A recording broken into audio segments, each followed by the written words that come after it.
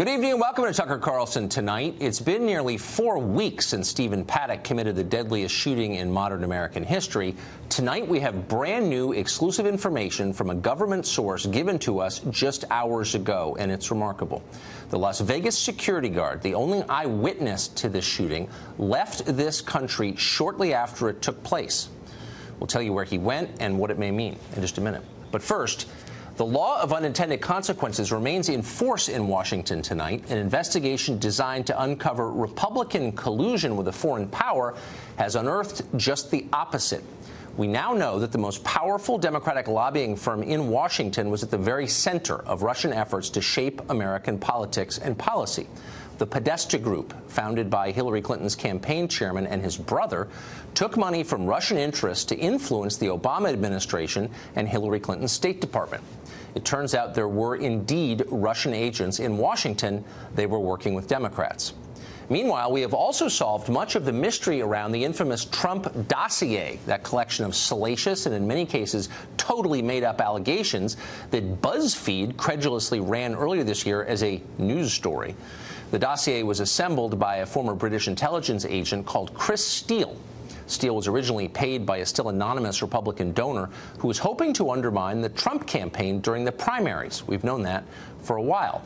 But what we've just learned, and what has turned this story and Washington itself on its head, is that once the Republican primaries finished, the Trump dossier project was funded by Hillary Clinton's own presidential campaign and also by the DNC. Democrats have been lying about that explicitly for more than a year, but it's true, it turns out. Hillary's former spokesman conceded on television tonight that Hillary herself may have known about it because, of course, she did.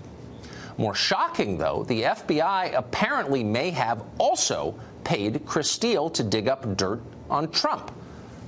How did they do this? Why did they do this? We still don't know, because so far the FBI has ignored subpoenas sent to them 2 months ago by House Intelligence Committee Chairman Devin Nunes. We'll be talking to him later in the show. All of this raises some serious questions. First and most important, is it even legal?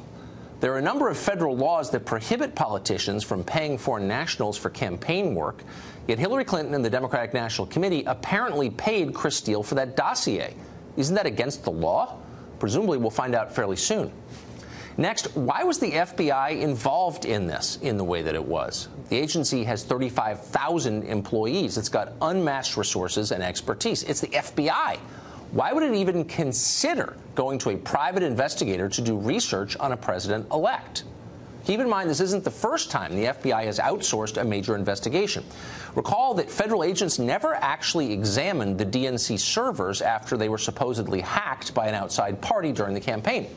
Instead, the FBI relied on the work of a DNC contractor called CrowdStrike, which assured them and the rest of us that Russia was behind that hacking. But wait, why would the FBI do that? Did anyone at the Justice Department consider that hiring third-party actors with unclear motives to conduct a high-profile investigation might be an excellent way for, say, foreign intelligence operations to sow chaos and promote their agendas? At the very least, wouldn't CrowdStrike's claims be colored by their natural desire to make their employer, the Democratic Party, happy? It's nuts. And by the way, by working so closely with a group conducting partisan research for a partisan political campaign, didn't the FBI compromise its political independence, its all-important political independence? Another thing, to conduct research for the dossier, Chris Steele had extensive contact, of course he did, with Russian sources, some of them connected to the Kremlin directly. So if the Clinton campaign was paying for Steele's research, why weren't they, in effect, colluding with Russia? Irony of ironies. And maybe most important of all, why is the FBI refusing to answer basic questions from Congress? Our government is not supposed to work like that. The FBI is not its own country. It's not a private organization. It isn't elected by voters. It has no inherent legitimacy except to the extent it obeys the laws that citizens, you and me, voted for. The FBI can't decide to ignore the Congress of the United States. That's obstruction. It's also scary. If federal agents with guns aren't accountable to the Congress or to the president they work for, who are they accountable to? Who's really in charge? Suddenly, you're looking at something resembling an occupying army and not a legitimate federal agency. And that's when things start to fall apart.